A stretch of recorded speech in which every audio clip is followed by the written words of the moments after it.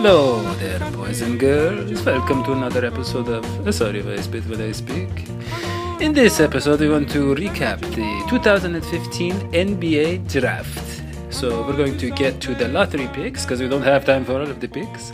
And then we're going to get Hoji's reactions to the draft overall. So with that, I want to welcome my co-host, Hoji the Electric Smoji. Thank you for coming in. I know you were enjoying your excellent summer vacation. That's right. I mean, I hate to kind of bring this up, but I was enjoying a luncheon at Stintino Beach in Italy, and we were having a great meeting about stopping Arctic drilling. But that's okay. I'm here now, and this is where I have to be. Well, Hoji, I know that you're a big Lakers fan, but we have to first get to the number one overall pick, Karl-Anthony Towns, who is the freshman out of Kentucky. And he really looks like a great future player. Yeah, great pick. The guy is supremely versatile. He can shoot from the outside, block shots. He only played 1 year at Kentucky, and he didn't get too many minutes because he was on a stack team. Now, Daddy, you know how I feel about feeding cows genetically modified glass pumped full of hormones to make them big so that Hoji, flesh-eating humans can devour them and suck on their teeth like leeches. You know how I feel about that. I do, but we're getting off topic. And recently, Daddy, I should mention, it was discovered that people in China were buying meat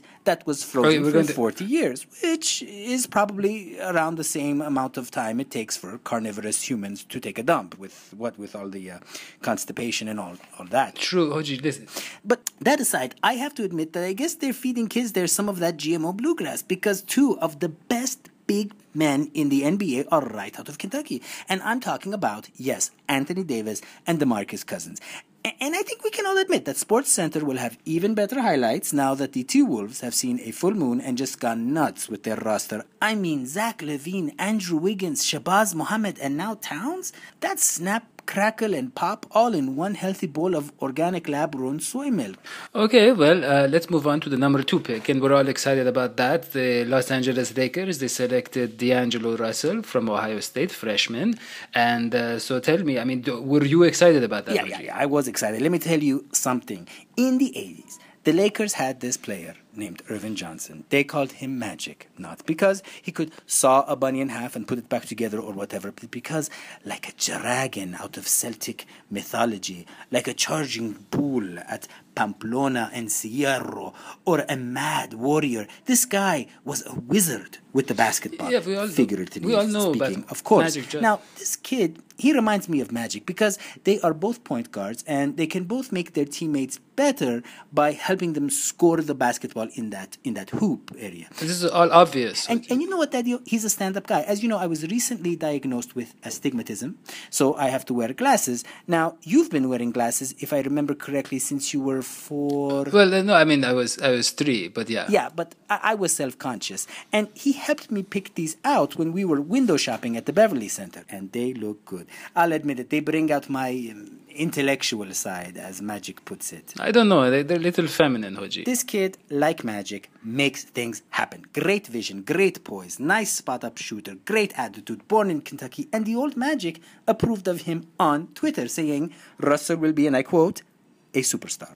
Yeah, you know, another thing that I like about D'Angelo is that he can slide over to the 2, and Jordan Clarkson can play both positions. And so, I mean, they have their backcourt, their young backcourt for, you know, if God forbid Kobe ever, retires, and we really hope he plays forever. But and they're both, Clarkson and D'Angelo, they're both tall and versatile and can guard both positions and can score and pass. And so, moving on to the number 3 pick, Jahlil Okafor, out of the freshman out of Duke, who went to the 76ers. What do you think about him? You think he's going to achieve that superstar status that everybody says? Yeah, man, he's going to be bust. Why else would the Lakers pass on him?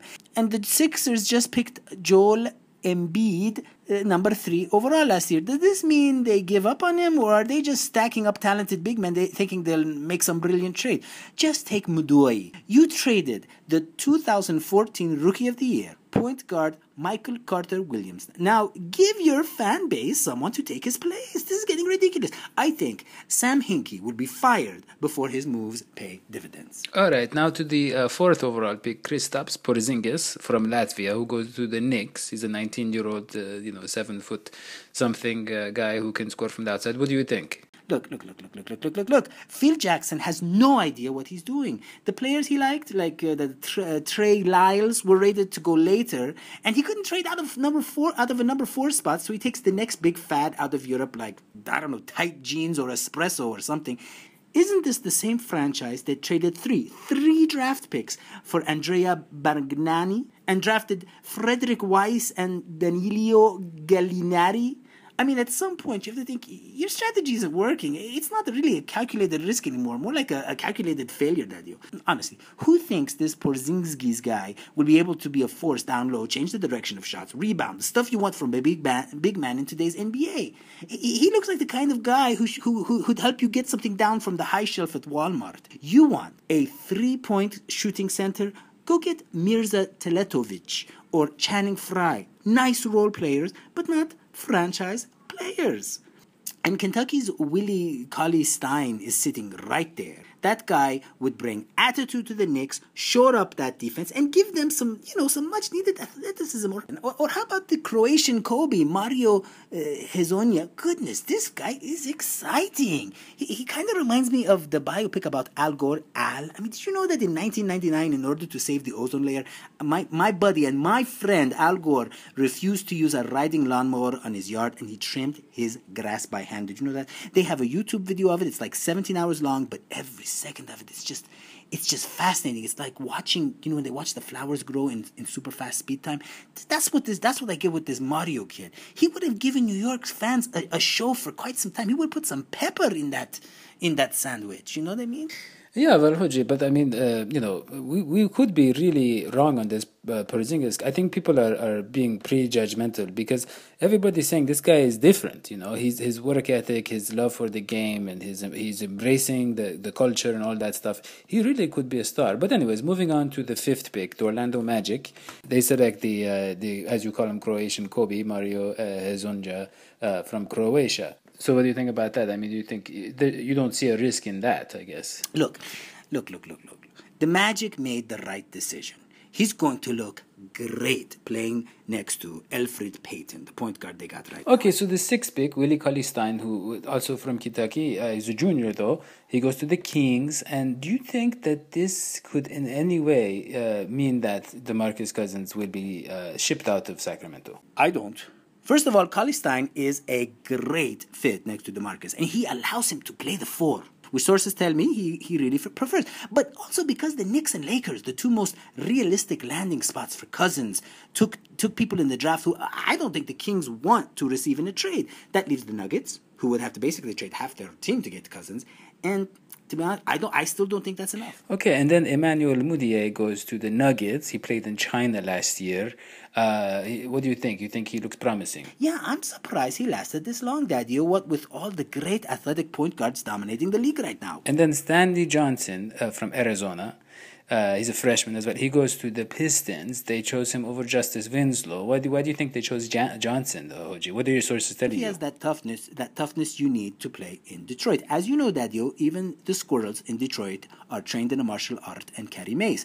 But I like the way Detroit's roster is coming together. Jody Meeks should have a good year next year, and the addition of Ersan Ilyasova gives them better spacing and allows Andre Drummond to grow. It looks like they're preparing to let Greg Monroe walk, but Stan Van Gundy has a plan, I think. And then number 9, Frank Kaminsky goes to the Charlotte Hornets.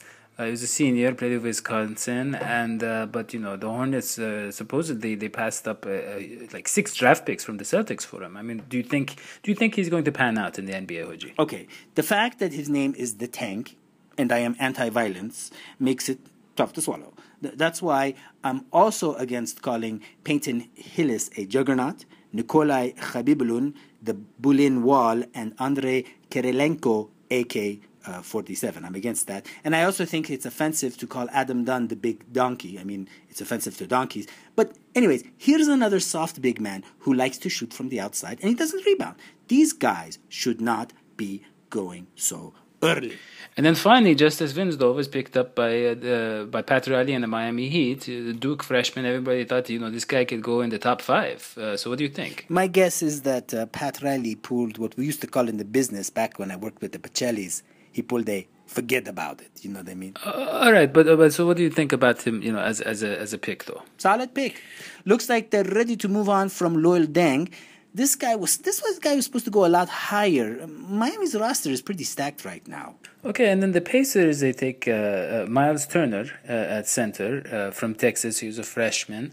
Were you hearing any noise about Turner going this high, Hoji, before the draft? Look, I think the Pacers were really hoping for Willie Cauley-Stein, but Turner has size and he's got range. And he can block shots. I like the guy. What can I say? I'm not saying he makes Roy Hibbert expendable. I'm not saying that. But he can help that team. Yes, he can. He can. Then Trey Lyles goes to the Jazz, a freshman from Kentucky. How does he change the dynamic of the Jazz? What does he add? It's a pretty rugged team right now, Daddy. I remember Phil Jackson was thinking of taking this guy number 4. So we probably haven't really seen what he's capable of. Or maybe that means he'll be a huge bust. I don't know. Some sources tell me one thing.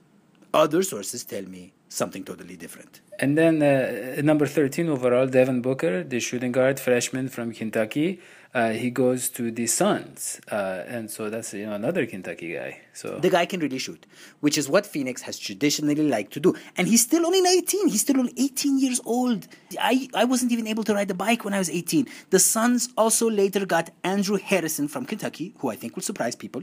He didn't get a chance to develop his offense so much in Kentucky because of all those talented big men. But they trade him to the Grizzlies. This is huge for Memphis. And the final lottery pick was Cameron Payne from Murray State, the sophomore. He goes to the Thunder.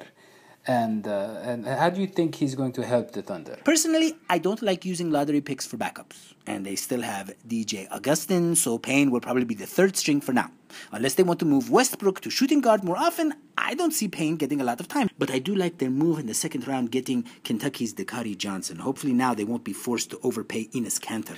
All right, now since we don't have time to go through all the draft picks, I just want to get your general thoughts about the draft after, what else do you got for me, Oji? Go. Okay, final thoughts. First, what are the Celtics thinking drafting another point guard, taking Terry Rozier, number 16 overall? I mean, great pick, but now their top 4 players are arguably 3-point guards and Avery Bradley, who's only 6'2". I'm 6'2". That's short. You would have thought they'd learn from the way the Suns imploded this year. Second, I thought point guard Tyus Jones was a good fit for the Cavs. I'm surprised they gave him up for 2 second-round picks. Third, the Spurs took Nikola Milutinov from Serbia. I mean, at this point, I have to think there's some sort of secret reason they are taking all these international players. Think about it. They draft these foreigners and they get them to re-sign for less than market value. What are they doing? Depositing money in their international bank accounts? You could setting some up with Dr. Evil or something? I don't know. But maybe some sources would say that. I cannot confirm that either. Fourth, I'm a little disappointed in the Lakers pick at number 27, Larry Nance Jr. Sure, I give him. He's from Akron, Ohio. He's the son of a former NBA player. Good, like to keep the spirit in the loins. And supposedly he's a humble and hardworking defensive specialist. But I would have liked to see them get R.J. Hunter, who actually reminds me a little of you, Daddy-o. I mean... Oh, really? Thank you. I mean, I never made it to the NBA, but yeah. Because of your cold, selfish, capitalistic ways. The only thing he knows how to do is shoot. He doesn't care about anything or anybody else, and that's what makes him great. Now, the Celtics have him, and I'm sure they are dancing a little Larry Bird-style jig around their cauldron of evil, but the Lakers, they sleep with one eye open, and they could nab Hunter any day. But I did like this Lakers' second-round pick, Anthony Brown. He can defend, he can shoot. This roster is really shaping up. Now, they just need to get a tough defensive presence like DeAndre Jordan in free agency.